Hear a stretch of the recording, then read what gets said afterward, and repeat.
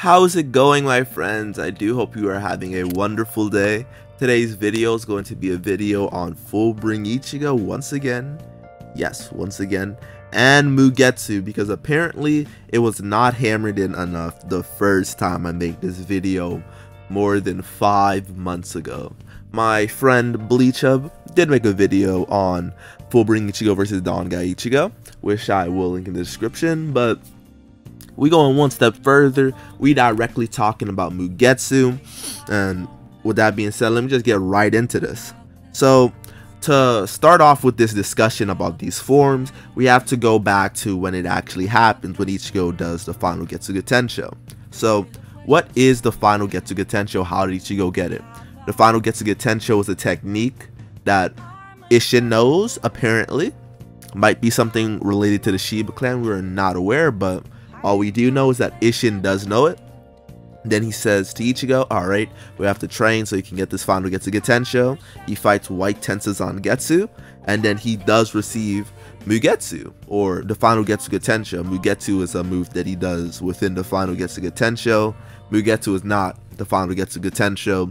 This is commonly just like misinterpreted, but the final Getsuga Tensho is the black form that he does take. It's the form itself.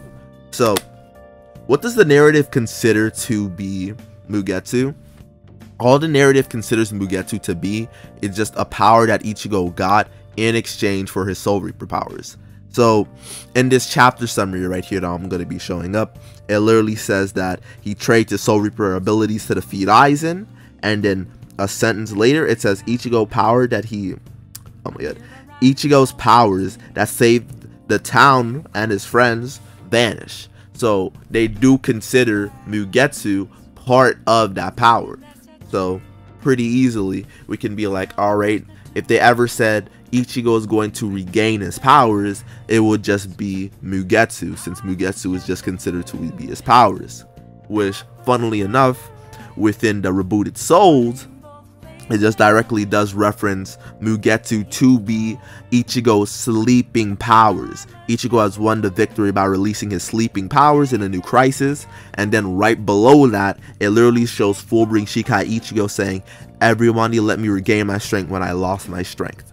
So this might make you think, well, it's Fullbring Shikai then is when he regains his Shinigami powers, or just his Mugetsu levels of power. However, that wouldn't be the most accurate. So the reason why this isn't the most accurate is because his Fullbring itself is at that level of power. However, it's a new power and is not his actual Shinigami powers. So while he did regain his powers, being the level of power of Mugetsu, he did not regain his Soul Reaper powers at that time. His Soul Reaper powers did meld with his Fullbring, but that was just not strictly his Shinigami powers, predominantly his Shinigami powers, which his Fullbring Shikai is. His Fullbring literally is less apparent than what it was before. It literally is just the inverse of what happened. Before, the Fullbring was dominant and the Soul Reaper powers fused with it. Now the Soul Reaper powers are dominant and the Fullbring power just fused with it. Literally just the exact same thing, but now he has Soul Reaper powers. So in Unmasked as well, it does just literally says, in return for obtaining a largely unmatched powers, he loses his Shinigami powers. So the narrative itself on multiple different occasions just references Mugetsu as Ichigo's powers, which when Kugo then says, I'm here to help you regain your powers, you will literally just be like, okay. So he's now going to be regaining the power of Mugetsu. So this is literally also shown repeatedly when they just reference Mugetsu as the power that he sacrificed, and then it's saying that Ichigo is now going to regain his powers, and then the narrative literally says that Ichigo got his powers back just for them to be stolen. So right here, you're going to be able to see that Ichigo continues to train for his Fullbring, but then it's a dark ploy and his powers are once again stolen. So this does confirm that Ichigo did regain his powers, just pretty directly. So Fullbring is confirmed to be that power. He got his Mugetsu powers back. Pretty point blank and simple. So the anime directly shows Mugetsu when it is first introducing his Fullbring. I'm just going to throw it up right here, and you will literally see Mugetsu, him getting stabbed by Tensuzan-Getsu, him breaking Black Coffin, everything up to Mugetsu is literally shown when Ichigo is remembering his powers. Pretty direct. When he's training with Jackie, he does remember his fight with Aizen and him using Mugetsu as being how he did get stronger and how he sharpened his mind up till this point. Another time is right before their training, where he literally says, I rush into battle and that's how I've grown stronger until now. Literally also shows Mugetsu. Multiple different occasions they show Mugetsu when they're referencing Ichigo's powers, so the anime makes it even worse. Even worse. So another nail on the coffin is when he is in Fullbring Shikai. So what is shown here is when Kugo references his power being suppressed, directly shows him going into Mugetsu and then him waking up regular day just yawning. So directly referencing Mugetsu again when they do reference his powers. So this is all just the narrative thing. So let's now go into the characters. Yes, gets even worse. So the characters literally say that Ichigo will regain his powers. So obviously they have to have a concept of Ichigo's powers to be able to make this claim. Kugo literally references Mugetsu when talking about his powers and how they are being suppressed by his Soul Reaper badge and how it is used to monitor him. And Tsukishima literally sees it when he's fighting with Ichigo, and the reason they were able to beat Aizen being Tsukishima himself. And given that Ichigo did lose his powers in this timeline as well, that also does mean that Tsukishima most likely did fight 4th and 5th Fusion Aizen alongside Ichigo. So not only does Tsukishima know about Mugetsu, he saw Mugetsu, he fought alongside Mugetsu. So just really, really bad. This as well as the fact that they were literally in Karakura Town, so they literally could just go up and walk and see it, especially since these guys are so powerful, they would have felt it. Aizen literally just spurging around and then making his spiritual pressure be felt by them. So it's pretty easy for them to just walk out, go over there, see the fight, and they literally would have saw the fight, because the only times we see them referencing it, it's literally Mugetsu. So yeah, pretty cut and dry.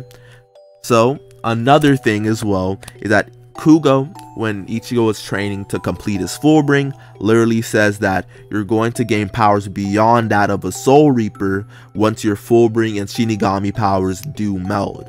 This is the same terminology basically being used when Aizen is literally like, I have transcended both Hollow and Shinigami. Transcending meaning being better in every aspect, so being beyond. Literally just the same thing. So another thing alongside this, added on, man.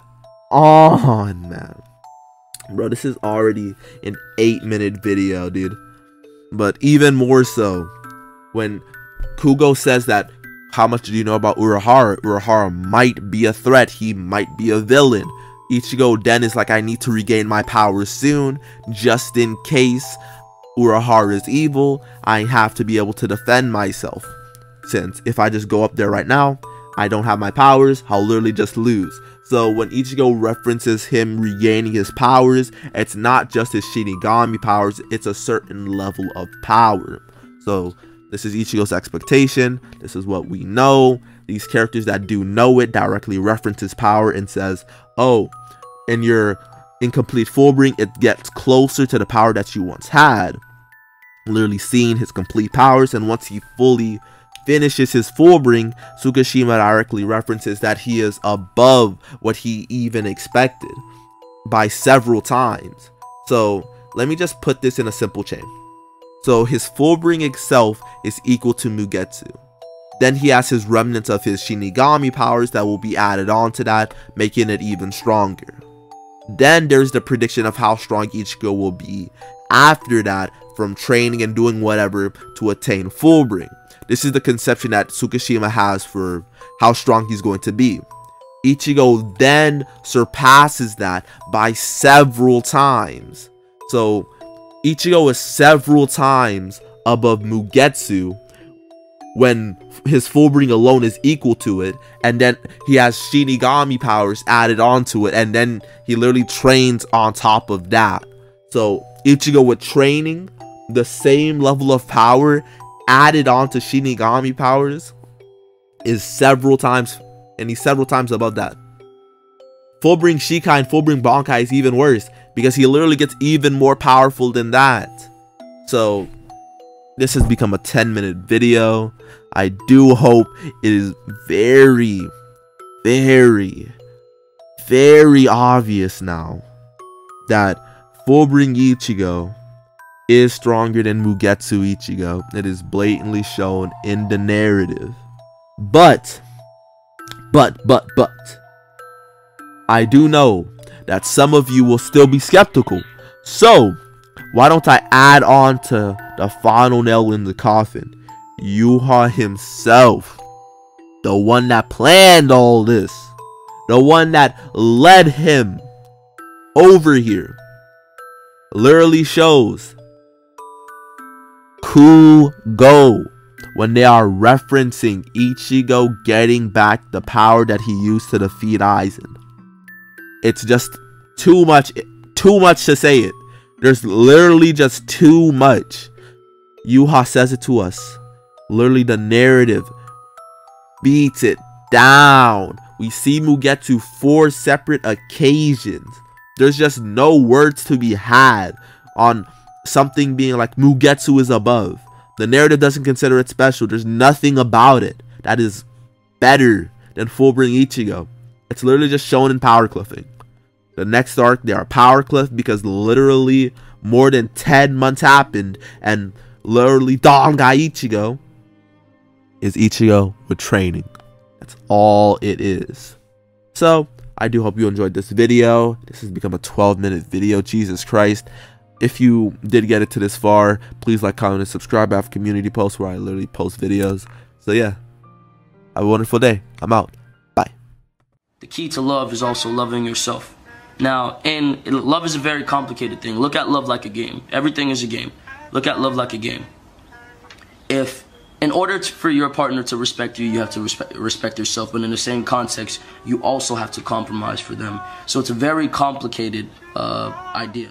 I was disappointed because obviously no one will be able to compromise for me fully, because I would give my all and put my all into things, and I would just never be compensated for the love I would give. So as far as compromise, for one, don't put your pride in the fucking relationship. The shit doesn't work. It makes the shit harder than it needs to be. It makes it complicated. It makes everything hard.